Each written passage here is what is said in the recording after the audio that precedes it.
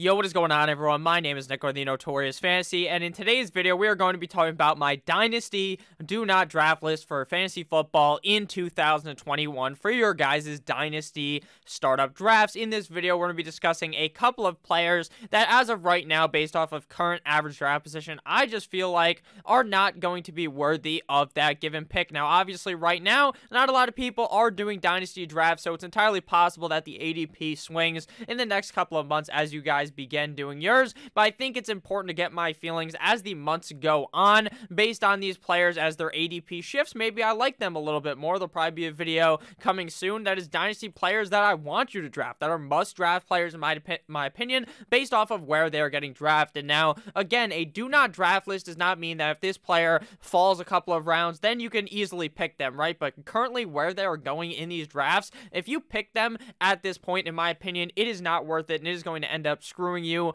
on the long run. So before we get into this video, I'd like to ask if at any point you end up enjoying this Dynasty Do Not Draft list, to please make sure that you hit that subscribe button down below. Not only is it free, I put out content every single day to help you guys win your 2021 Dynasty Fantasy Football leagues, your redraft fantasy football leagues, any type of fantasy football league. You're going to eat that W like your name is Famous Jameis Winston. All you got to do is hop on board and hit that subscribe button. There's also NFL draft content if you guys are Dynasty players, redraft players. You care about the NFL draft. You want to get your edge on your opponents in knowing these rookies, and the best place to do it is right here on the Notorious Fantasy YouTube channel. So let's get into it. Dynasty Do Not Draft list. Now, the ADP is based off of Superflex, which is what a majority of people play now in Dynasty. Obviously, if you're not in a Superflex league, Baker Mayfield is not going to be picked inside of the 5th round, but he is still going as quarterback 12 on the board, quarterback of the Cleveland Browns. And in my opinion, that is just way too high for the situation that he is in because of how run-heavy the Cleveland Browns are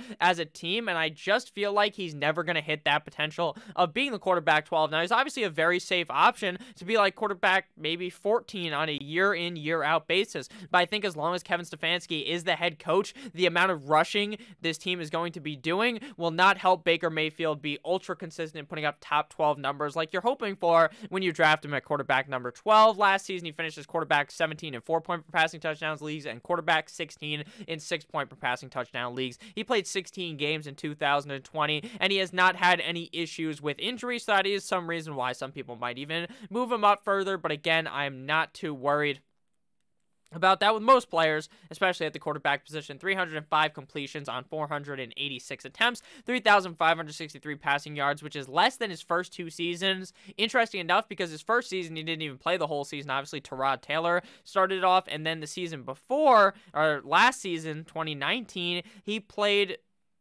better than that in the passing yards department. Why? Because they had a different head coach, and now with Kevin Stefanski, they are going to run the ball more. It's not just a narrative that I'm making up in my brain that people are spitting about. It is pure facts. If you look at the number, 18th in the NFL, 26 passing touchdowns, 12th in the NFL, and he had his lowest INTs ever in his NFL career with just 854 rushes, 165 rushing yards, and 1 rushing touchdown. A lot of fantasy football, you are searching for that running quarterback in the draft, pretty much. You're looking for a guy who's going to get you those extra points by rushing the ball, and Baker Mayfield, frankly, is not going to do that. Sure, he's probably going to get 100-plus rushing yards every single year, but with his likelihood to be running the ball a lot more with Nick Chubb and Kareem Hunt, I just really do not feel like Baker Mayfield is worth anywhere near the pick at quarterback 12 or a 5th-round selection in your Dynasty startup drafts. 247.62 4-point per passing touchdown points and 299.62 6-point per passing touchdown points, which comes out to 15.5 points per game and 4-point per passing touchdown and 18.7 in 6-point per passing touchdown. Now, I'm not saying that I really think Baker Mayfield is going to be some sort of bust when drafting him in your Dynasty leagues, but I just don't think he's ever going to have that potential to get over around a quarterback 13-ish play. And when you're drafting him at quarterback 12 in the 5th round, I would definitely be hunting for far more upside than what Baker Mayfield presents in a run-heavy NFL offense. Next guy here is Clyde Edwards-Helaire, running back of the Kansas City Chiefs. Last year, this guy was coming off the board higher than Elon Musk. So high, stars eat our dust, because this man was looking like he was going to be a world beater in Kansas City, and he was not that. Running back 13 coming off the board now, pick 403, 4th round, the 3rd pick of the draft. Now, obviously, he's fallen down a bit like Humpty Dumpty off that wall because he has struggled in his first NFL season. I don't think that Clyde Edwards-Helaire is necessarily some type of bum who will never be anything in the NFL, but that price is a little too heavy, in my opinion, to be paying for a running back that I don't feel like has running back one potential for fantasy football because of how pass-heavy the Chiefs just are.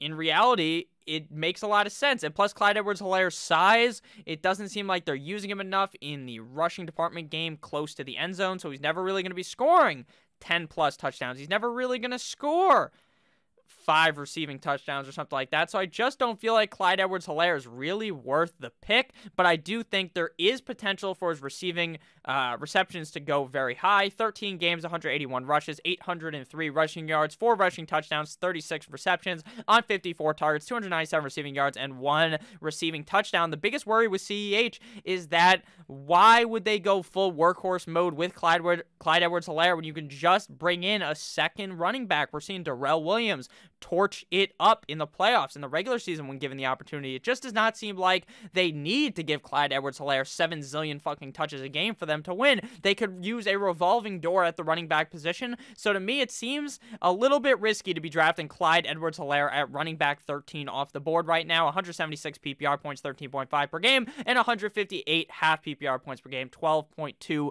points per game, 158 half point PPR points. So again, I'm not saying that this guy's going to be a complete and utter cum stain to your team, but he's not going to be the guy that brings you to your championship, and you may end up regretting picking him as pretty much a top-end running back 2, even a running back 1 almost, being running back 13 off the board. I think this is a case of age bringing his ADP up too much, and the hope that the Chiefs just somehow turn into this team that's going to run the ball a lot with Clyde Edwards-Helaire, but I got a note for you. That is not going to happen, so I'm not going to be drafting Clyde Edwards-Helaire at all in any Dynasty startup drafts in 2021 at the current price. Again, if his price goes down, he's like top 20 running back, then yeah, fuck it, I'll draft him there. But at running back 13, it seems like too heavy of a price to pay. If you guys have ended up enjoying this video thus far, please make sure that you hit that subscribe button down below. Lamar Jackson, quarterback of the Baltimore Ravens, QB5 off the board, pick 112 off the board. Now, Lamar Jackson last year was likely potentially the 101 or 102 in your Dynasty startup drafts if you are playing in a super flex format,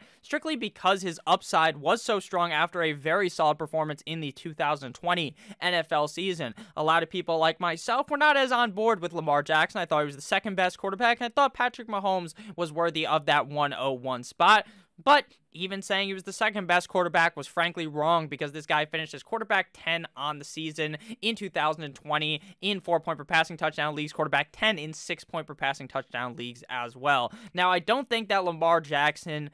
See, I give a lot of hate towards Lamar Jackson, but it's not because I think Lamar Jackson is necessarily a bad player. It's I think the hype is far too strong for Lamar Jackson when his passing ability just is not there yet. Now, there's going to be people arguing, Nick, this is going to be the year where we see Lamar Jackson take a strong step up in the passing game because they're going to bring in these other wide receivers. They're going to draft someone, Kadarius Toney. They're going to draft X. They're going to draft Y to help out Lamar Jackson. And if that happens and he's successful, well done. But right now, with the offense set up for him, I just feel like Lamar Jackson is not going to be a top 5 quarterback. I think top 8 is more likely for Lamar Jackson, so I think drafting him inside of the first round and as a top 5 quarterback to me just seems a little stupid when you can just wait like a little bit later and select another guy, in my opinion, that would have a much better chance at finishing higher, and I feel like has a better ability to throw the ball. While we talked about earlier, the quarterbacks, you want to have that rushing ability, and that is the exact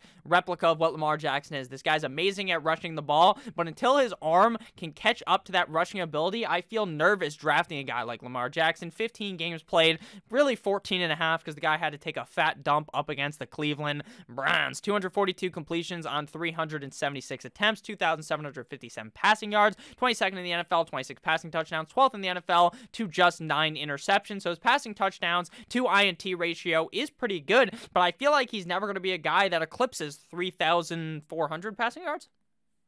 Never going to throw 30 touchdowns probably.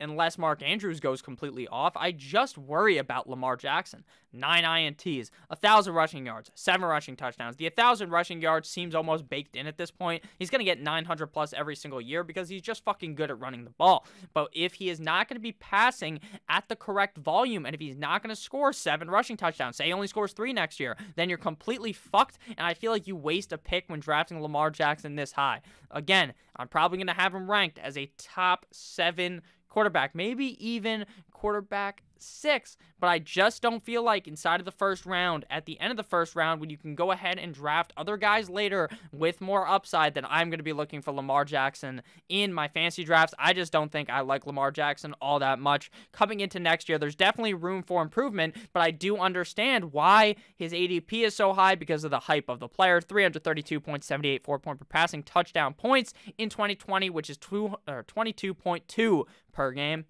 And 384.78 6-point per passing touchdown points, 25.7 per game. So I definitely worry about Lamar Jackson again because I just don't feel like the passing volume will ever be there for him to really get back to that spot where he was at in 2019. Next player here, we got Michael Thomas, wide receiver of the New Orleans Saints, currently coming off the board at wide receiver 5 and pick 301. Obviously, that's because this is a super flex league and so many quarterbacks go. There's going to be a lot of running backs going early as well. Michael Thomas, the unanimous wide receiver 1 of the 2020 fantasy football draft class, completely busted all over your face, and you were left leaving like your name was Mia Malkova. Now, obviously, that's not going to happen in 2021, where he completely busts, as it says running back 97. He was wide receiver 97 and wide receiver 93 in half PPR. Frankly, that's just not going to happen again, but with the impending changes at the quarterback position, I worry about Michael Thomas because right now it is very much unclear who the quarterback is going to be in 2021. Will it be Jameis? Will it be Taysom Hill? Will they draft someone? You don't fucking know right now, so if you're doing your startup draft now, I would really stay away from Michael Thomas. 3 months from now, we probably will know exactly what's going to be happening in New Orleans, and I will be able to give a different assumption. Maybe they got Jameis, and I'm feeling confident in Jameis, boom, then you're fine to draft him. But right now, with all the uncertainty, with it potentially being Taysom Hill, with them potentially bringing in a guy via the draft, I don't really know how to feel about Michael Thomas and with his kind of issues, because he was injured this season, but he also held out for longer because of he was getting angry at these people. I don't fucking understand what is wrong with these good receivers just going completely fucking crazy. 7 games, 5 games started, 40 receptions, 55 targets, 438 receiving yards, and 1 rush for 1 touchdown in all those 7 games. This man did not score a single touchdown, which is very worrisome. I think he will be fine in 2021, but I just don't feel like with all these young players coming into these fantasy drafts, guys like Justin Jefferson, DK Metcalf, all these young folks, I'm not too sure I want to be drafting Michael Thomas this high. Now, again, I'm not really one of those ageist guys who's just looking to draft the youngest guy and have them ranked higher because of age, because frankly, that's fucking stupid. A lot of dynasty leagues will fold 3 years from now, and the fact that you wanted to draft X over the proven commodity in a guy like Julio Jones, you're just going to feel like an idiot. But you also have to understand that sometimes the tiebreaker is won by that, especially when you're confused on a player. So with Michael Thomas, I'm really looking to stay away. 83.9 PPR points, 12 PPR points per game in 2020, and 63.9 half PPR points, 9.1 per game. I am just not sure what to think about Michael Thomas, and when I'm not completely sold in or sold out, I just look away from the player in my drafts. And the final player for this video is Devin Singletary, running back of the Buffalo Bills. No one circles the wagons like the Buffalo Bills. Running back 29, pick 903. Now, I know what you might be thinking, Nick, why would you fade a guy at running back 29? It's complete and utter guesses back there. And I agree, but I'd rather take a fucking complete guess, close my eyes, bird box style, and click draft. Other than drafting Devin Singletary, I think Devin Singletary is going to get replaced. I think this guy fucking sucks, and I don't understand why he's being drafted here anyways. He might be a starting running back in the league, but he's not even worth it. I'd rather take a shot on Tariq Cohen than draft a guy like Devin Singletary in the 9th fucking round. Running back 31 in 2020 in PPR, running back 34 in half PPR. 2020 stats, 16 games played, 15 started, 156 rushes, 687 yards, 2 rushing touchdowns, 38 receptions on 50 targets, 269 receiving yards, 1 fumble, 1 fumble lost. The guy's numbers are as unimpressive as it gets. The Bills are a pass-heavy team. They don't really like to run the ball. You don't know why they don't run the ball? Because they can't depend on bum-ass Devin Singletary. Zach Moss is still going to be there. Even if they don't bring in another guy, it's going to be the double-headed backfield of Devin Singletary and Zach Moss that just parasitic eats into each other's work, and you'd rather have just drafted some random motherfucker with a funny name and hope that he's better than Devin Singletary, because Devin Singletary, frankly, sucks cock for your fantasy football team. 143.6 PPR points, 9 per game, and 124.6 half PPR points, 7.8 per game. I don't really think there's too much to explain here. The Buffalo Bills need to establish the run in all these games, but you want to know why they don't do it? You want to know why they never do? Because Devin Singletary is so poo-poo that it's not even worth it. Thank you guys all so much for watching this video. Also forgot to note, Josh Allen's going to vulture 57,000 touchdowns from him. So even if he gets to the red zone, you're like, holy shit, Singletary might run it in. Either Moss is vulturing him or Josh Allen is. So in reality, there's literally no reason to draft Devin Singletary. I don't even understand how he's this high at running back number 29. So have a great rest of your guys' day. I hope you did end up enjoying this masterpiece of a video. I love you all. See you beautiful bastards with another banger in the morning tomorrow. I love you all as always, guys. Stay safe and happy almost February. Bye.